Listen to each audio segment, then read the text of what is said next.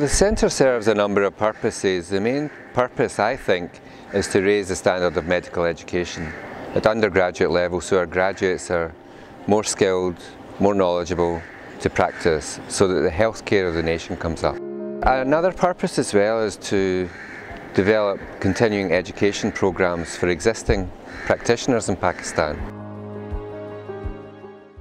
Today we are celebrating the inauguration by the Chancellor of this extraordinary building that was developed, designed, and then constructed with the support of the generous donors we have in front of us, but also many people who helped in the design and the creativity that goes into developing a center that is equal to any other in the world.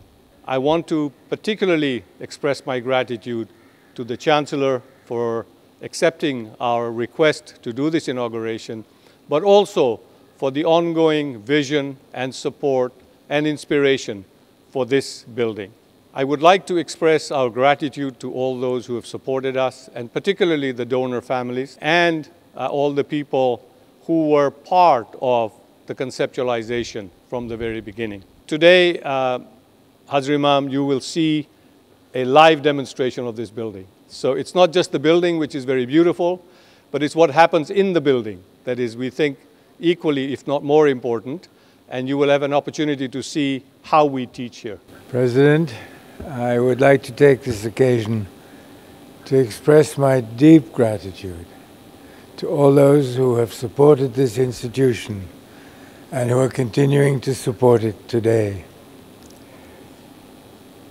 When I decided to launch a university in Pakistan, I had done some homework to try to understand what profile of institution would best fit the needs of higher education in Pakistan. And what was clear was that civil society was underserved in education in Pakistan. And civil society meant all the pillars upon which men and women function in a civil way, how they support each other, how they develop their future, how they create pillars of strength so that institutions can move forwards. And I have to say today that it is a source of immense joy that I have in front of me men and women who are so generous, so thoughtful, and who are so encouraging for what we're all trying to do. To provide high-quality medicine in Pakistan was always going to be a challenge by the nature of the country, by the size of the population, by the different areas where people were living, from the very hot to the very cold. So it was always going to be a challenge to build an institution that could meet the requirements of the country. I feel sustained and helped and encouraged by your generosity of time and of thought. And I would say to all those who have been so generous in sustaining this institution, please share with us all your thoughts about what we can do, what we might be able to do better, what we should try and correct, and that we should continue to position this institution in its correct place in service to Pakistan. Thank you.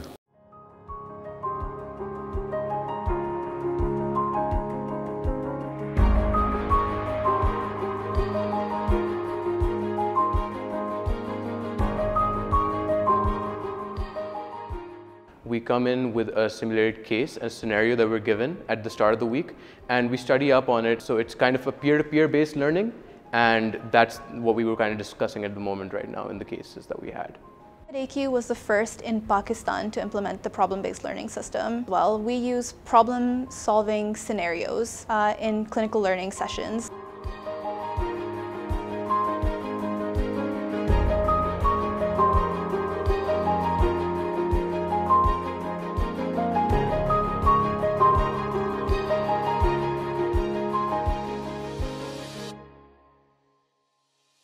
Simulation is required these days. It's not just useful. It's a necessity for people to be taught through simulation.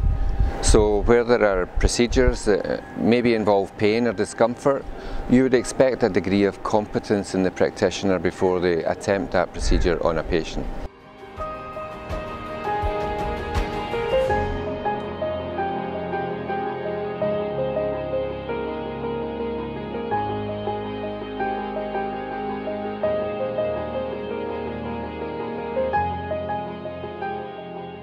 So people have this instinct to be innovative, and if there is room for that, then you have all sorts of ideas coming through and changes in natural developments in curricula and in healthcare products.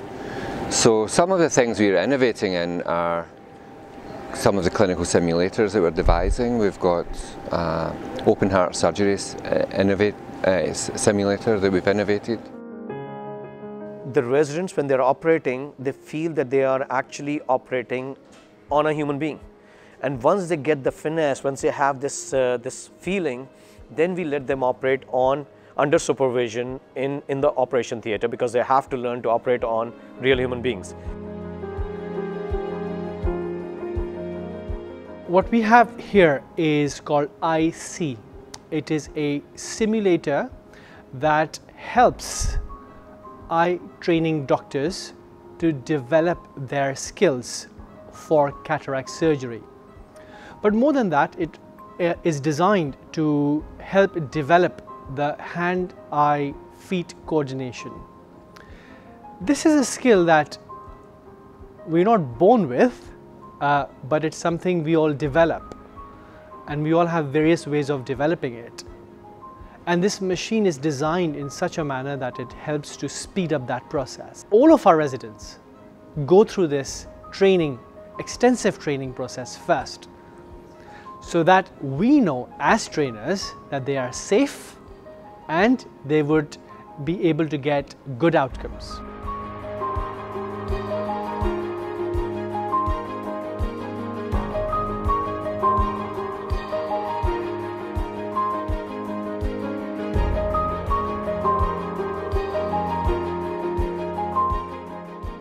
So as a student, practicing CPR on mannequin makes me more confident when I perform it on real life and when I encounter such patients, because I have to be very quick. It gives me more confidence, I don't get anxious, and I perform well in this life-threatening emergency.